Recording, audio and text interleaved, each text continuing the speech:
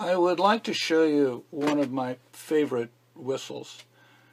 At least it's one of my favorite whistles after it's been tweaked. As they come out of the box, I can't play them. They take so much extravagant amount of air. I just simply run out of breath so quickly that I can't play through a passage. But after they've been tweaked, these are wonderful whistles, and they have an authentic traditional voice that has pretty much disappeared from the music since these whistles are not widely played. That is a Clarke original, which comes in this very nice box. It's a beautiful instrument. It has a black and gold Victorian decoration. It has established 1843, which was when the Clarke whistle business began, written on the tone body. And the thing that makes this whistle special is it has a conical bore, and it's made with rather thin tin plate steel, rolled and soldered tin plate steel, which is what gives the name tin whistle. The thin steel, that is 10 thousandths of an inch thick, as compared to 14 thousandths of an inch thick, which is the thickness of the brass whistles like the Generations and the Fedogs and the Waltons. That thin metal, together with the conical bore, creates a sort of an echo chamber. And there's a resonance about it that gives it an ethereal, sort of haunting quality that is can be especially beautiful. But you don't get the full advantage of that right out of the box, because there are two major problems with these. The first is the windway is enormous. You can see here that is a huge diameter to be blowing air through. And the sound blade, if I can show it here, I'll try. The sound blade has a sort of a wavy shape to it, which is extremely inefficient. That sound blade should be a straight, flat surface parallel to the windway floor. This sort of a wavy, sort of a rounded M shape that they press it into, only about 25% of the sound blade is in the right position with respect to the windway floor, if that much, and you get a very inefficient, windy sounding, unfocused sort of a sound from it. So I tweak these whistles, and I'll show you the difference between the straight out of the box stock untweaked Clarke original and my Freeman tweaked Clarke original, and then I'll explain what I do to these to get that result. Some of the notes on this untweaked Clarke original sound very good. Those in particular are the notes at the top of the upper register. The problem with those notes is that they take so much air that they're almost impossible to play. These are, out of the box, they're quite variable. This one has they all have a very weak bottom end with a lot of wind noise in the sound of them. This one is particularly weak in the bottom end, as you'll see. So you have notes at the bottom that are almost unplayable or unusable in the way they sound, easy enough to play. And then you have notes at the very top that are almost unusable, not because of the sound. They sound okay, but because they take so much air to play that you just don't want to try to do it. So here we go.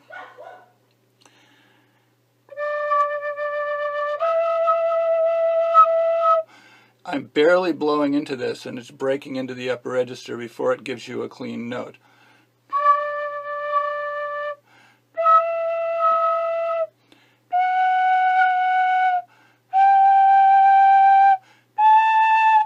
getting some good sounding notes. Already that's taking a lot of breath, more breath than I'm comfortable with, and we're still in the lower register.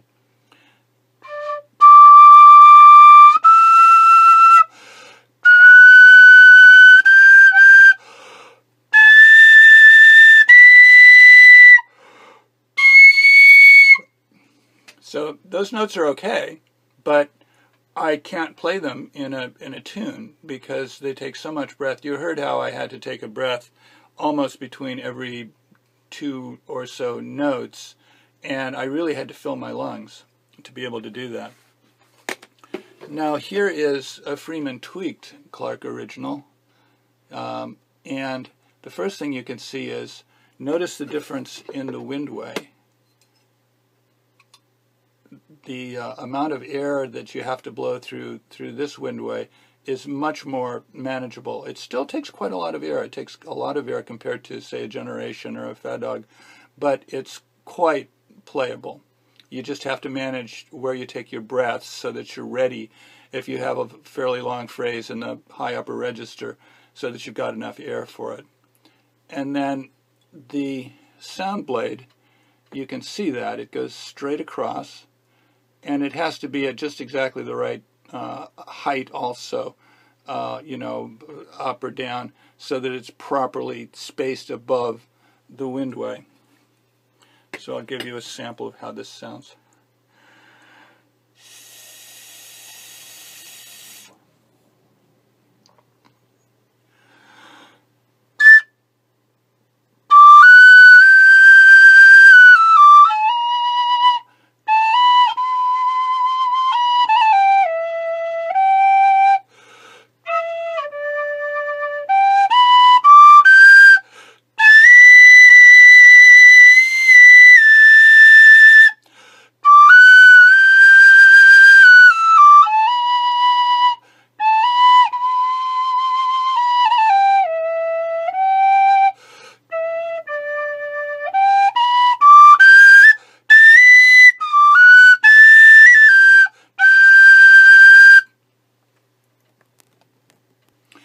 For comparison, let me try to play that same tune on the untweaked Clarke original.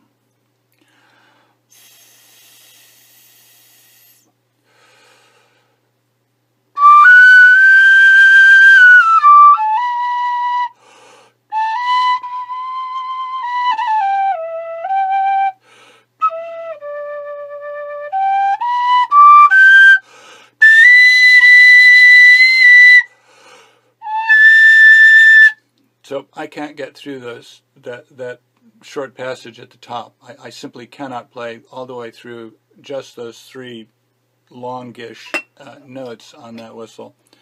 And I was able to stay fairly cleanly in the bottom register of the bottom couple of notes, but you have to really baby those bottom notes on the untweaked version to keep it from turning, you know, kind of raspy sounding or breaking into the upper register. So here's just a scale.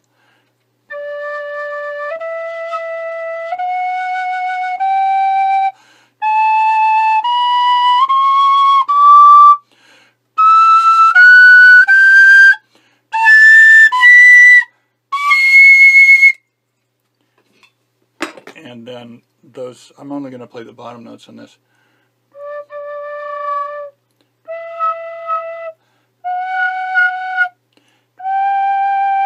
It starts to be clean right about here. Down below here, it's dirty sounding and very weak, with a lot of air noise in the middle of the sound. If you go online, you can find instructions for how to tweak these if you happen to own one. I can't guarantee that you'll be able to have the same success that I have with them, but you certainly should be able to improve them in any case, and at the very least make it so that it doesn't take so terribly much air, so it's easier for you to play. I've tweaked probably hundreds of Clarkes and also Shaws, which is a conical bore rolled and soldered whistle, which is the same design. And I've made specialized tools for myself so that I'm able to do it much more precisely and